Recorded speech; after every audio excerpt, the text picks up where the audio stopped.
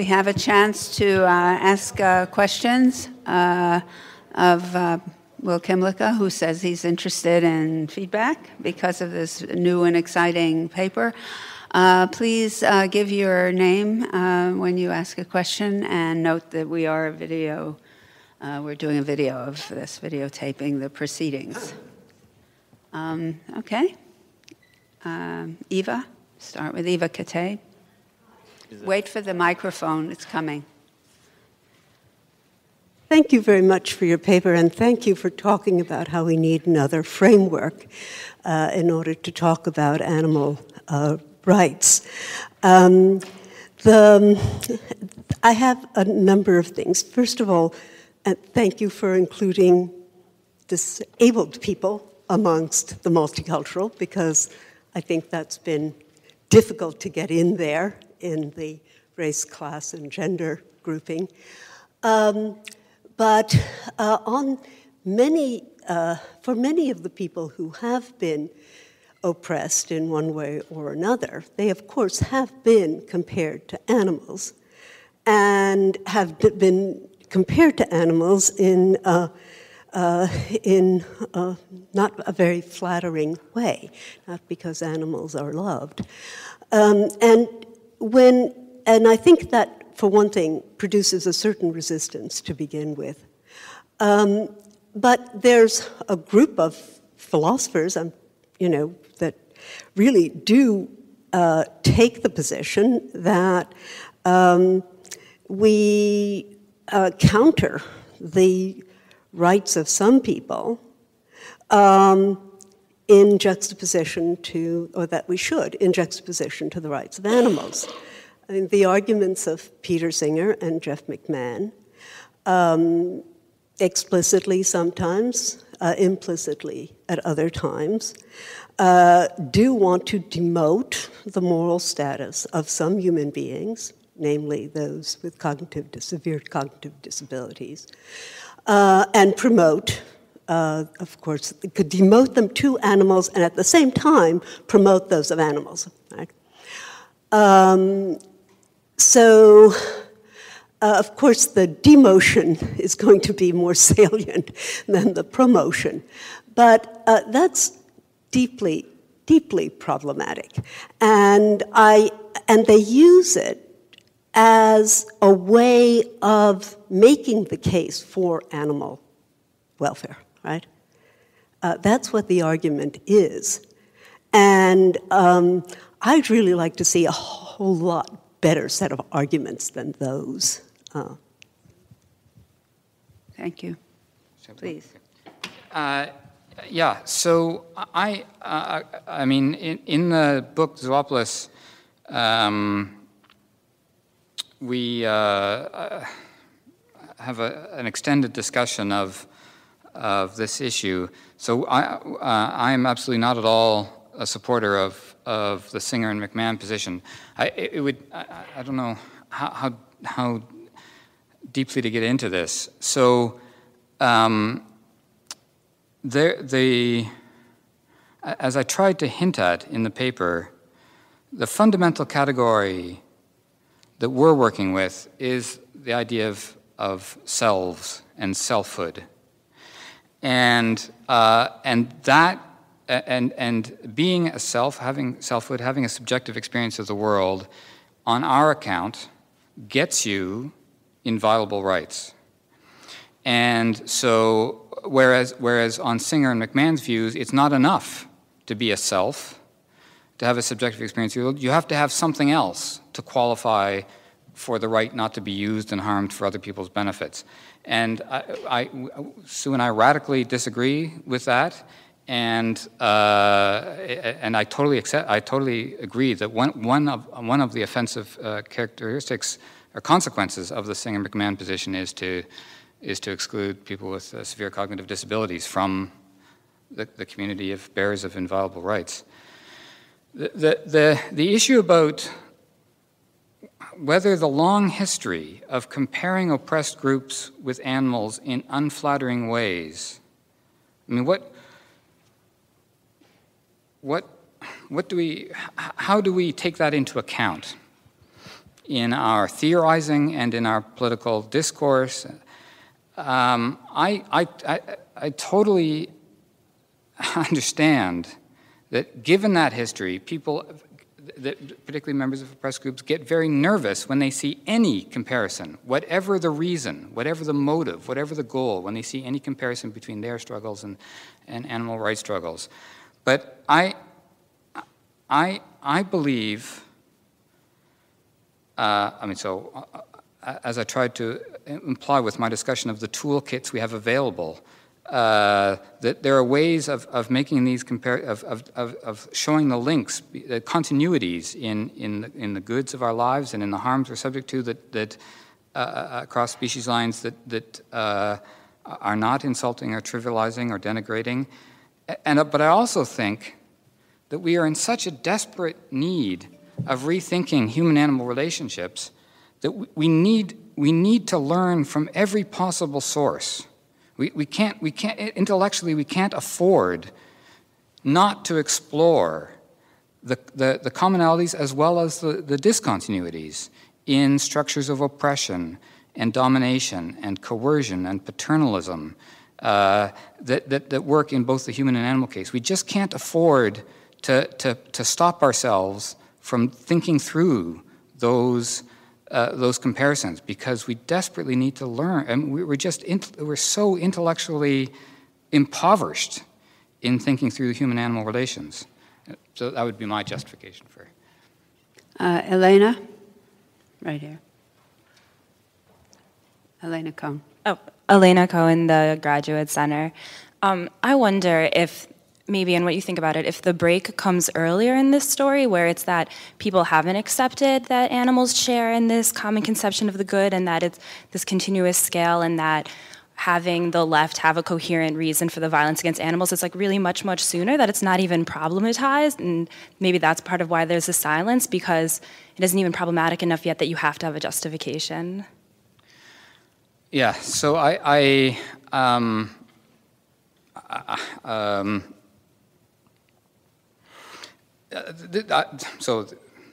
this has been a concern I had that, and a puzzle I had about whether I should even bother writing this paper, because at the end of the day, I actually completely agree with you. I think the reason why the left is indifferent to the suffering of animals is because they're just animals, and so we don't need that. We don't need to justify our mistreatment. They're just animals. And as you say, that hasn't been problematized enough for people to even need any more meaningful or sophisticated justification, like the fact that it might link up with cultural imperialism. And so I think this paper may give a misleading impression that the real reason or the fundamental reason why the left is indifferent to animal rights is this specter of cultural imperialism, when in fact I actually completely agree with you. It's deeper or earlier. And, but I'm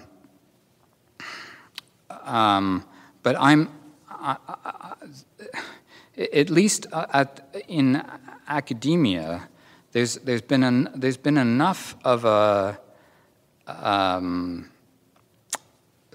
rise of animal studies that it has been problematized. And I think, for those who haven't read it, this Arluk paper on the fight for animal studies within sociology, the discipline of sociology, is interesting. There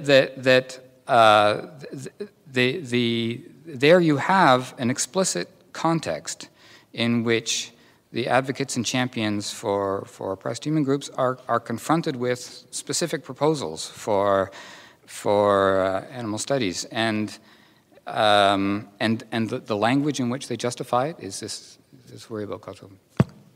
Mitchell Abulafia over here. Hi, thank you, Will. Mitchell Abulafia, Manhattan College.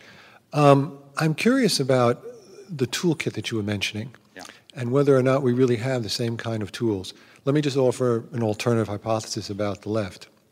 One of the reasons why the left doesn't respond in the way you'd like them to respond is that there's an assumption that the oppressed, to some degree, have to participate in overcoming their oppression.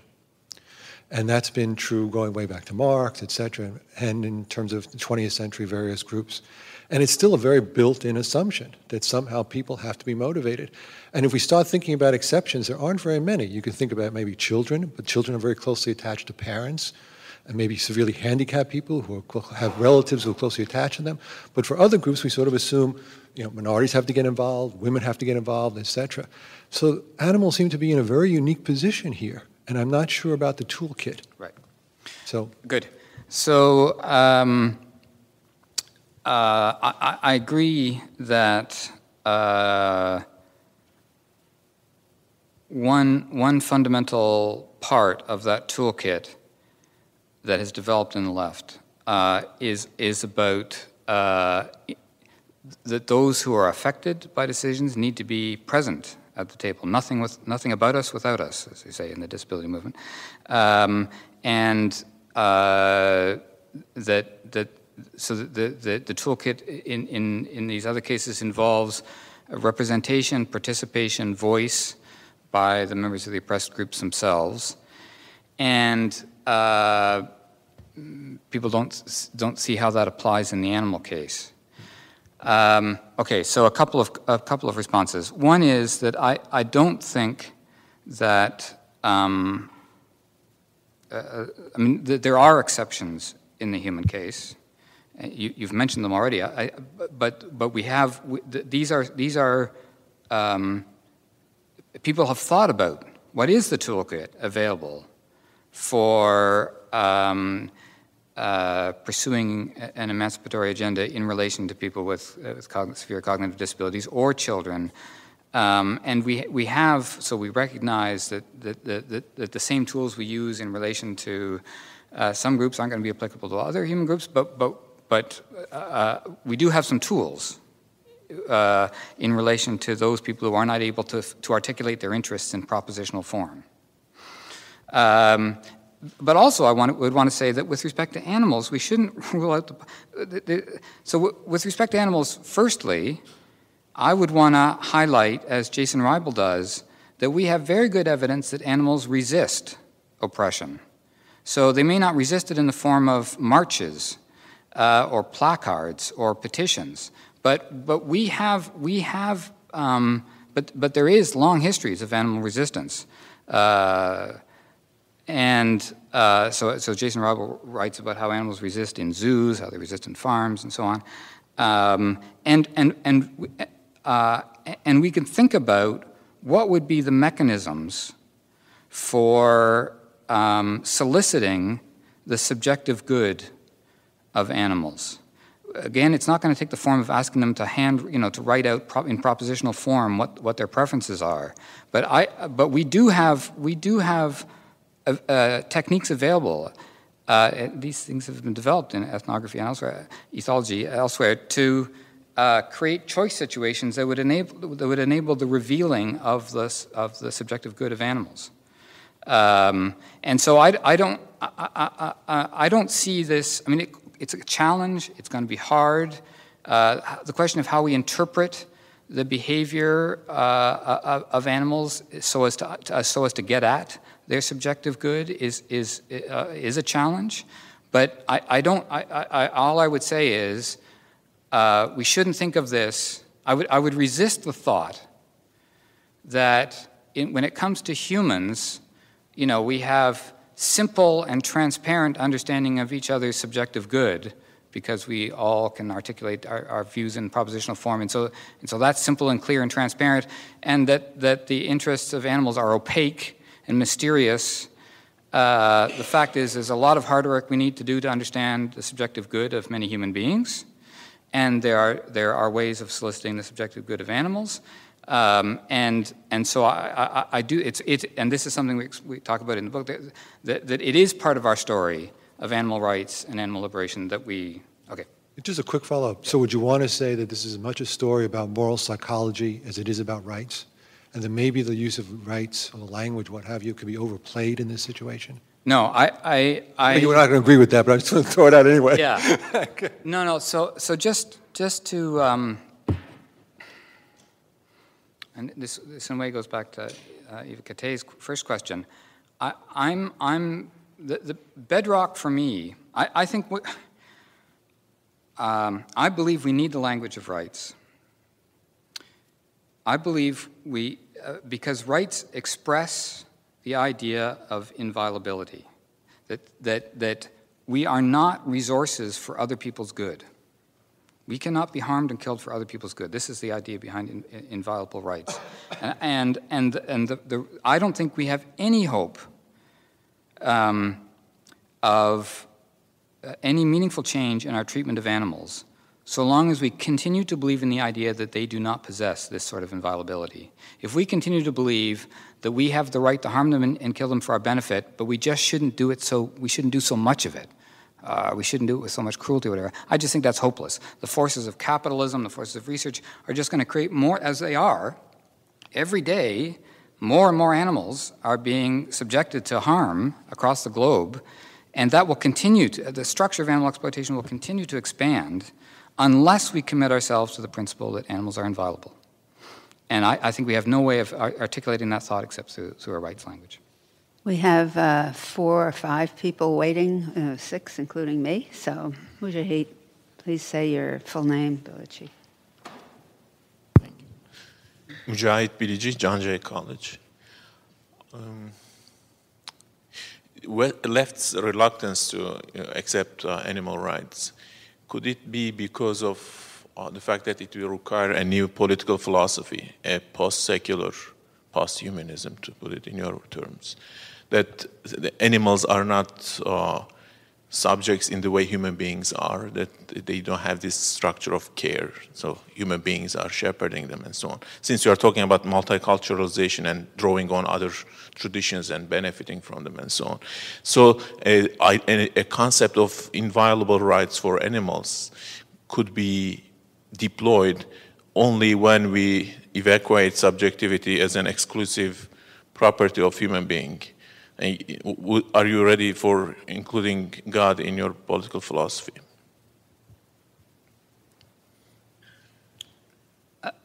So what was the last? Well, the last part basically means this: only if you have something above or beyond human beings as a subject who can decide on what is right, a moral philosophy that is not secular, can you secure inviolability for animals? Otherwise, dependency will continue, and so I don't see how animals can be protected from human beings. Well, that sounds like it's you're asking questions above my pay grade, as it were. I don't have, you know, I'm trying to avoid kind of deep meta-ethical questions about what's the sources of normativity or the nature of rationality, moral reasoning, and so on. So, but let me just repeat I believe. So, whether in the day, at the end of the day, can we make any sense of morality without appeal to God? I don't know. I think so, but I don't know.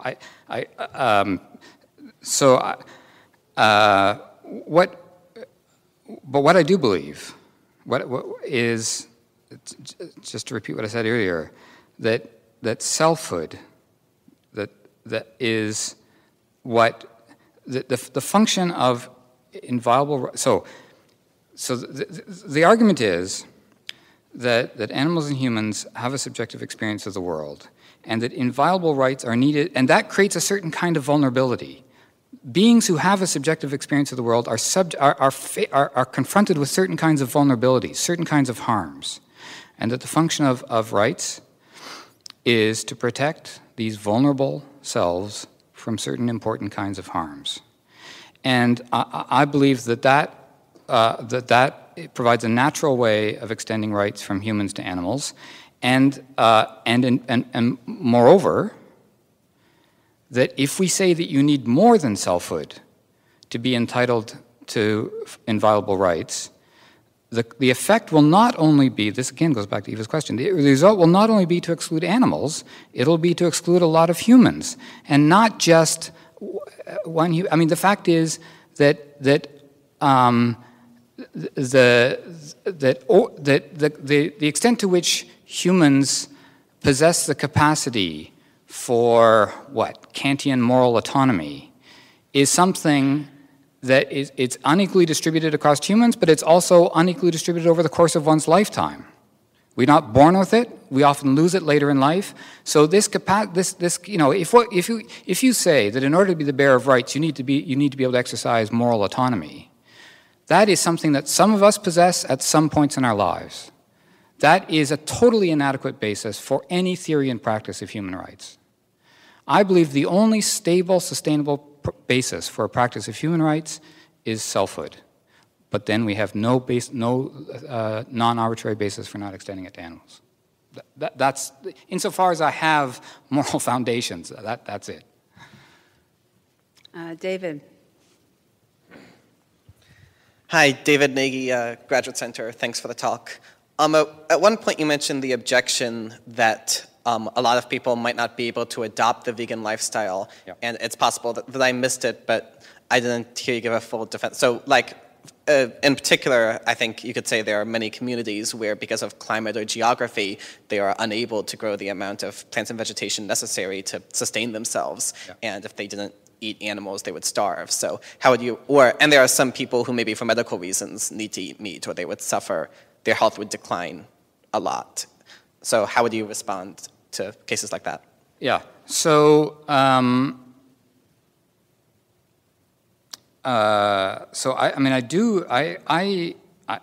accept the criticism that kind of early versions of vegan outreach were not attentive to the fact that the accessibility, the costs, the opportunities, and so on, both material and social, of a vegan lifestyle vary clearly within societies and across societies. So I would say a couple of things. One is that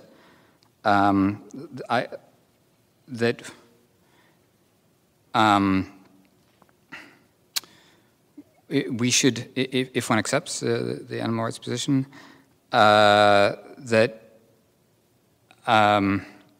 there is a duty to create the conditions under which vegan lifestyles are accessible to people.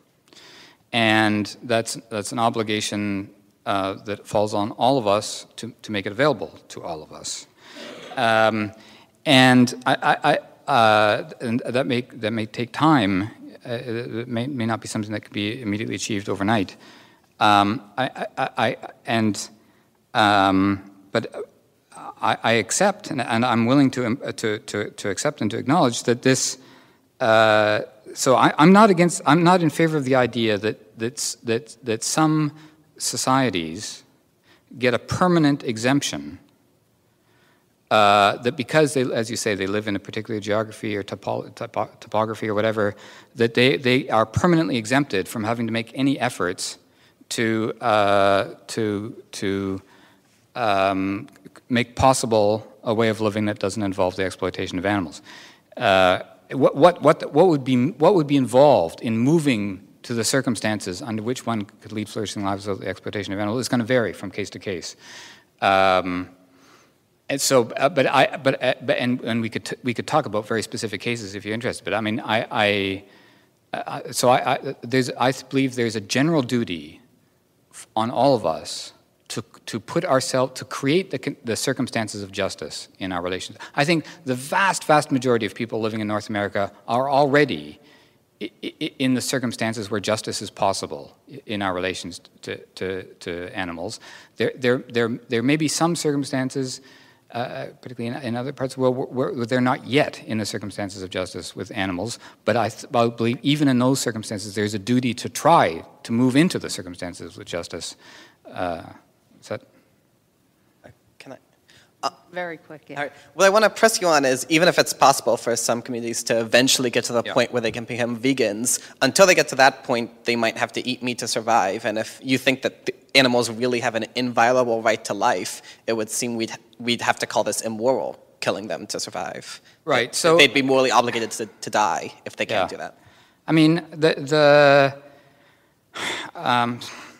so we have a discussion. That's not a very satisfactory answer, but we talk about this in the book, and I don't want to. It's a slightly extended discussion, but I mean, there is a even in the case of interhuman relations, forget about animals.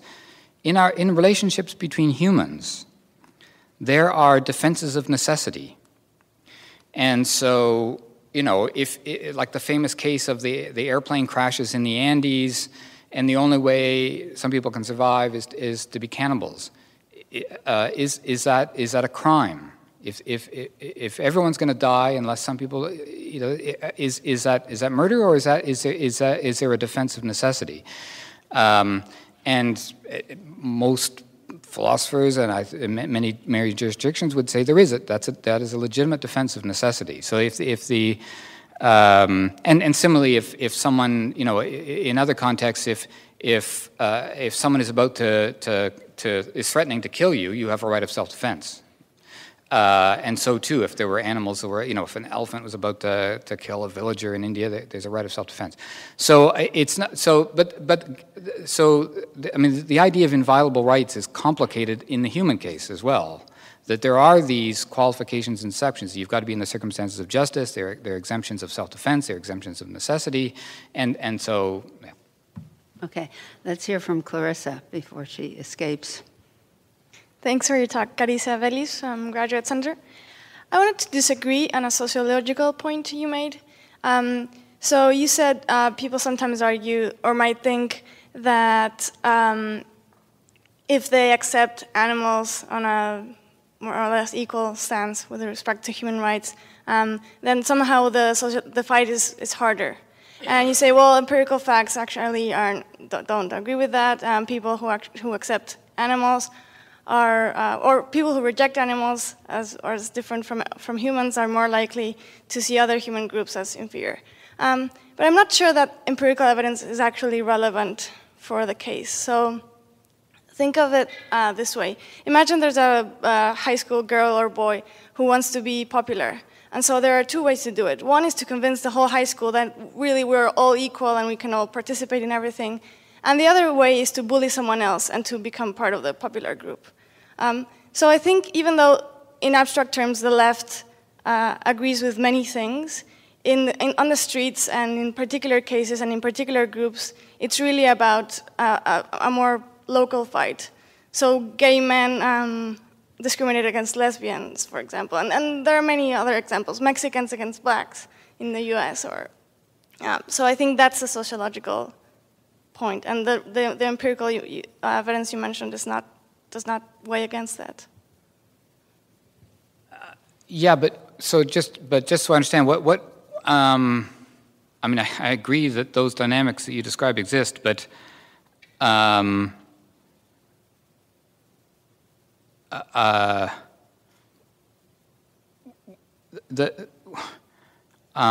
the question is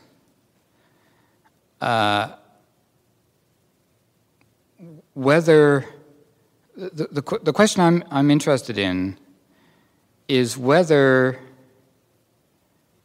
reasserting the species hierarchy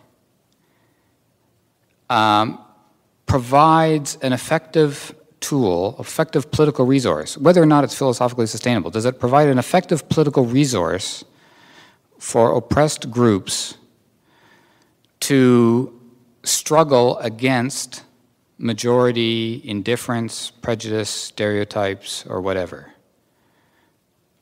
So, I mean, it could be that say as appears to be the case, if for African Americans in their civil rights struggle to sanctify species difference, it may serve a number of psychological needs. It may have a number of effects in all sorts of ways. But the one I'm focusing on is a more specific question: does the sanctification of these species borders help in diminishing the forms of exclusion, prejudice, stereotyping or whatever the majority imposes on the minority. Right, and my point is that I think the empirical evidence you mentioned does not bear on that question, because it might not in general, but it might for a local group.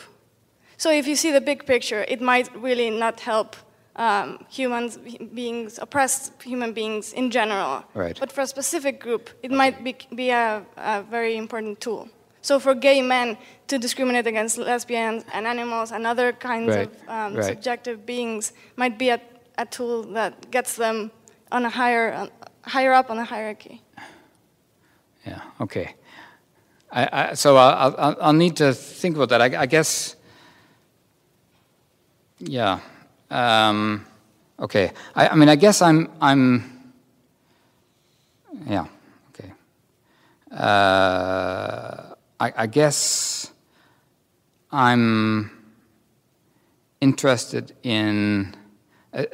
Yeah. Okay.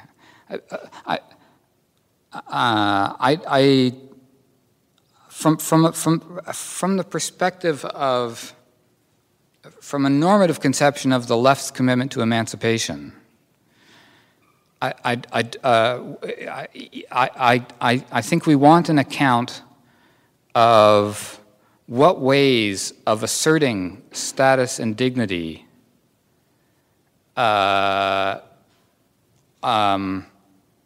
reduce injustice. So the fact that a stigmatized group can move up a hierarchy by pushing another group down in a local context, a human group can enhance its status by pushing another human group down is not, that's not going to count as part of the toolkit for an emancipatory left. Anyway, I need to think more about that. I would just like to intersperse one sort of small comment about Marx himself and the interpretation. I think that there are really two tendencies in Marx, and you emphasize one, and I agree that it's the dominant one in several respects. Both the human dominion over nature idea is the dominant view and domination of nature. So I think that's right. And also his account of species being specifically about human beings as human purposive activity, purpose of activity is human species being. So I agree overall, but I do think the other note in Marx that is sort of distinctive in the tradition, as against the tradition that preceded him, is the very idea of human beings as part of nature, as in a way that almost seems to have been neglected before him and then subsequently also, except in Feuerbach. So I think that there is some basis for an alternative view within Marx himself, although I agree with you, it wasn't the dominant view. So that's just a footnote. No need to answer. Okay, Nanette. Yes, I just want to ask you two things. They're not connected, the two things. One is what you said about cruelty, that appealing to cruelty, being against cruelty, is inherently biased against minorities. And you refer to the law as incorporating that. And that may be true, I don't know. But in terms of anti-cruelty activists, it's certainly not the case, because there are many majority practices, including experimentation, wearing fur, all sorts of practices that are majoritarian practices that anti-cruelty activists have advocated. So I think we should at least distinguish between the law and the activists.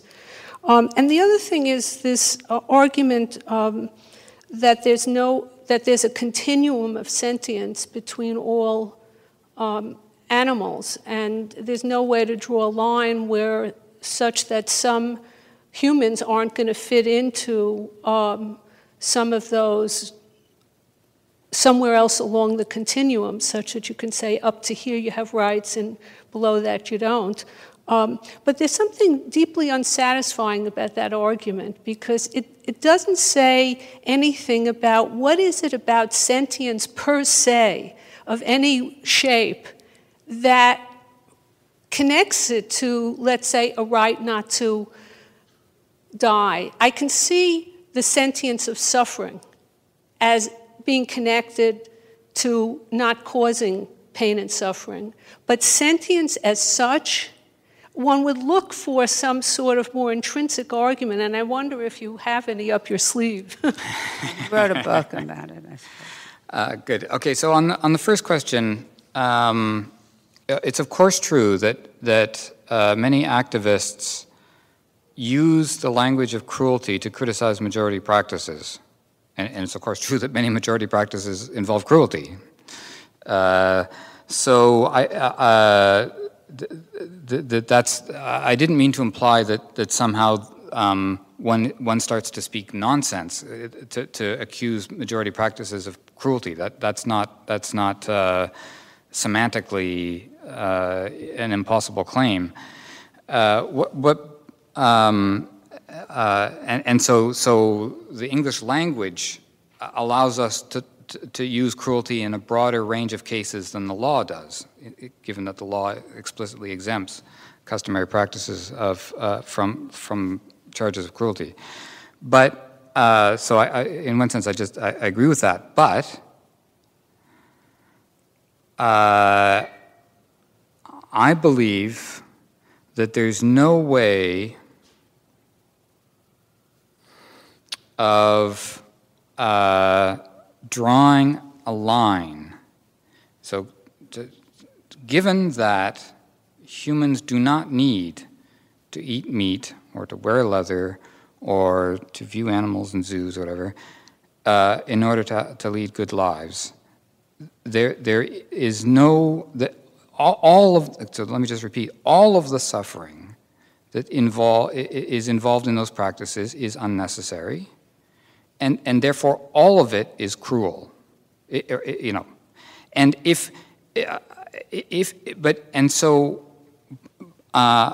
so you one could say anything other than the full animal rights agenda is cruel because it's an unnecessary suffering. That would be consistent, but then then cruelty isn't an alternative discourse to the animal rights agenda. It's just we just interpret cruelty in light of our animal rights commitments.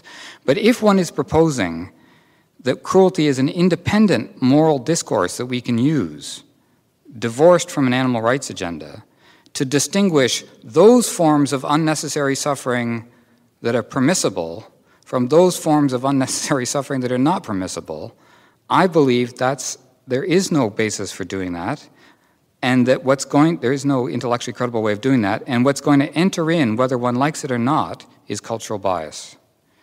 And so if one's trying to take the universe of cases in which we are imposing unnecessary suffering, because again, humans don't need to eat meat. So in this universe of cases of unnecessary suffering, we're going to subdivide some of them as being cruel. I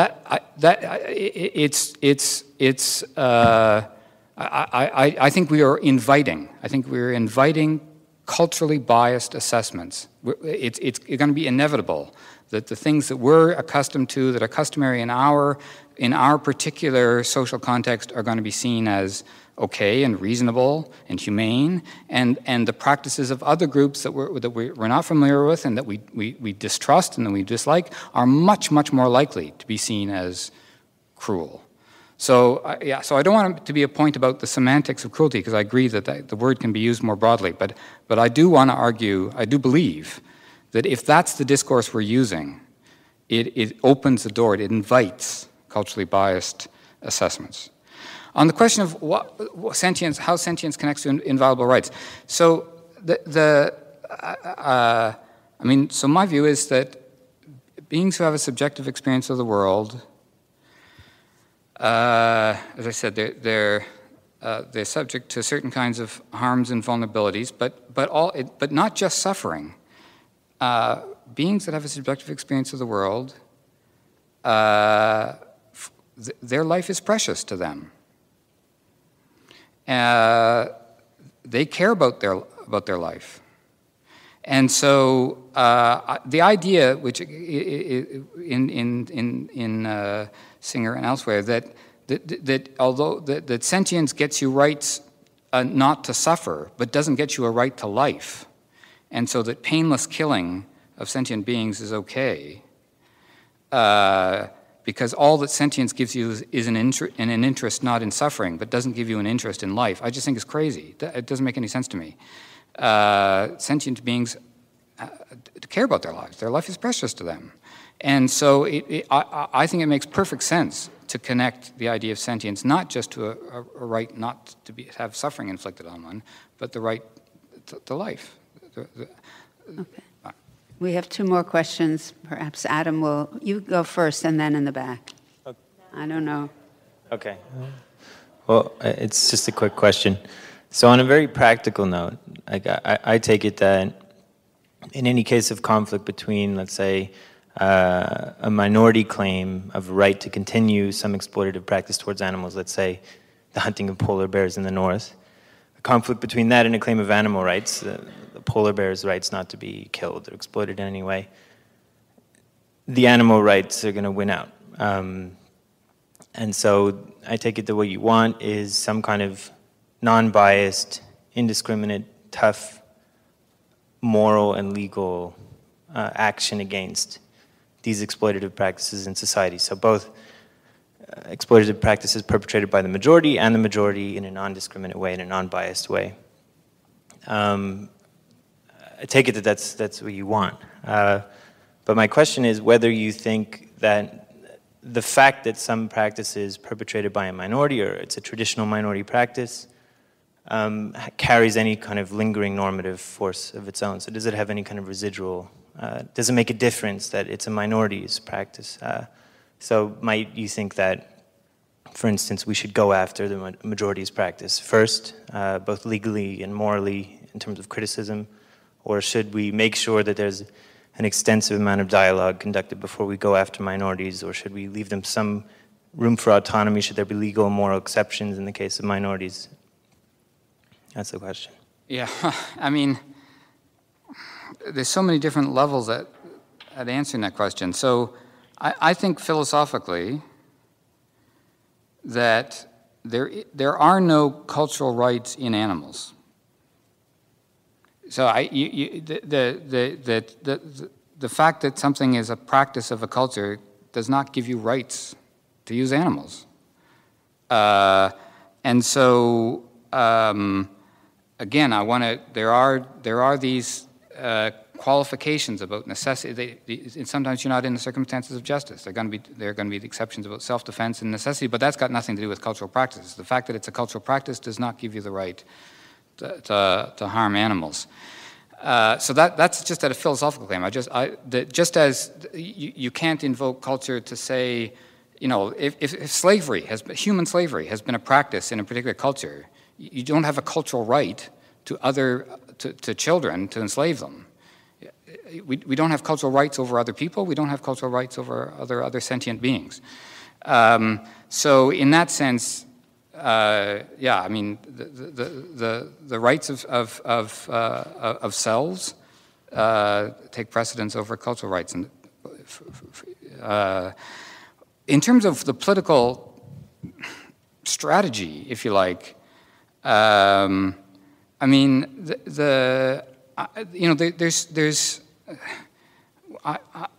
I do think we need to be very attentive to the ways in which animal rights advocacy can unintentionally operate to re-legitimize hierarchies.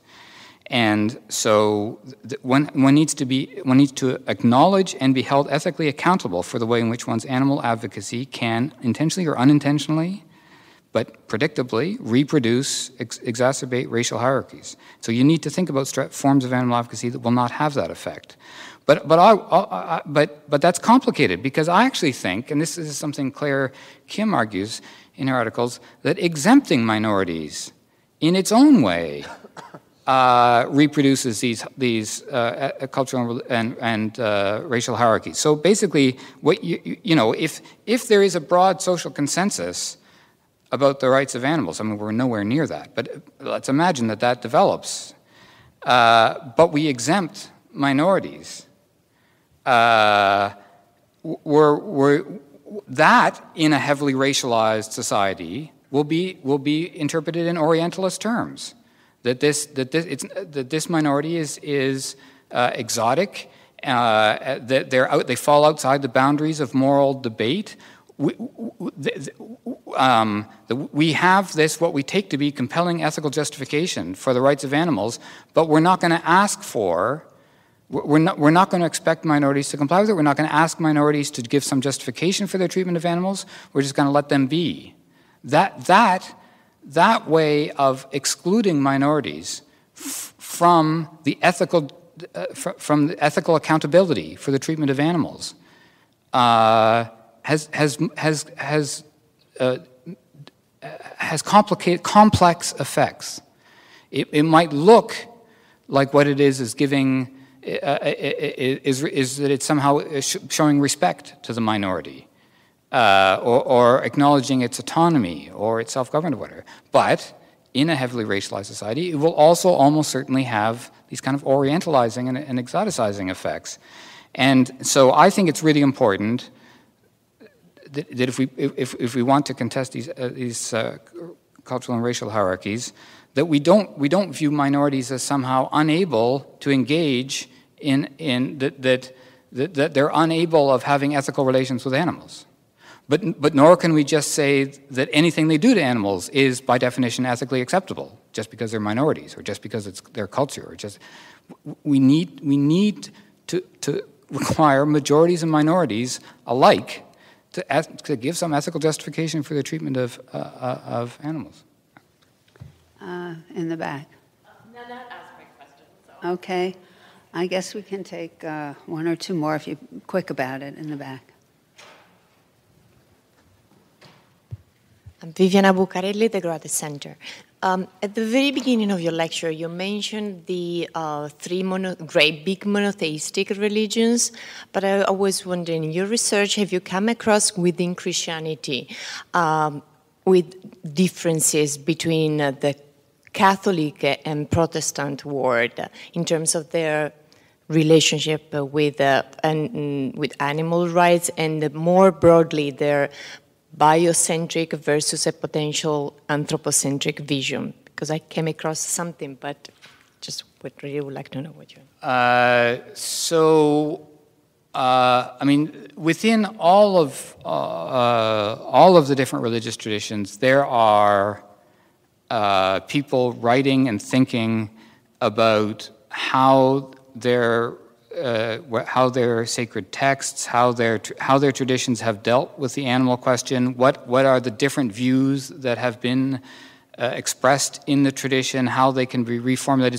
So this is a debate that's occurring within all religious traditions, and in many cases after a long silence. So these are still early days in that conversation, and I think it's you know, we're nowhere. It would be premature and implausible to try to make generalizations about, you know, that this tradition is proving to be more animal friendly or more animal rights friendly than this other tradition.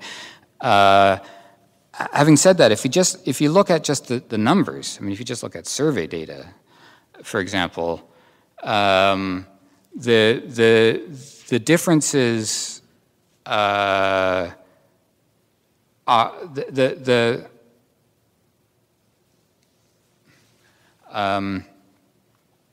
I hesitate to say this without having the numbers in front of me, so please don't quote me, but I encourage you to look these up because I think they're interesting. As I remember the statistics, there is not a significant statistical difference across the believers of different religions. What you do find is significant difference based on how important religion is to people, whatever religion they believe in. So those who are most devout, whatever their religion, tend to be less supportive of animal rights. So So I think religion does shape people's views of animals, and at the moment, at least based on these surveys, it seems that the more deeply people are immersed and the more strongly they identify themselves in religious terms, that operates against recognition of animal rights. But I view that as just a snapshot at a particular moment in time. And I think all of these traditions are starting to be held accountable for the way they talk about animals, and those debates are just moving forward. Let me allow one of our fellows the last question. Thanks, Jeff Flynn from Fordham University. So I found this really fascinating and interesting. So one of the arguments that comes up in the animal rights debate, I think Regan and Cohen had this discussion about, well, if all animals have the same rights, then do you have a duty to stop the lion from killing the lamb, kind of thing? Yeah. And I mean, there are various ways of trying to answer that in the moral philosophical debate. But that's the background for my question. I mean, if the politics of the left is about full and complete inclusion in the moral and political community, right? And that is the goal, I take it, eliminating all forms of exclusion.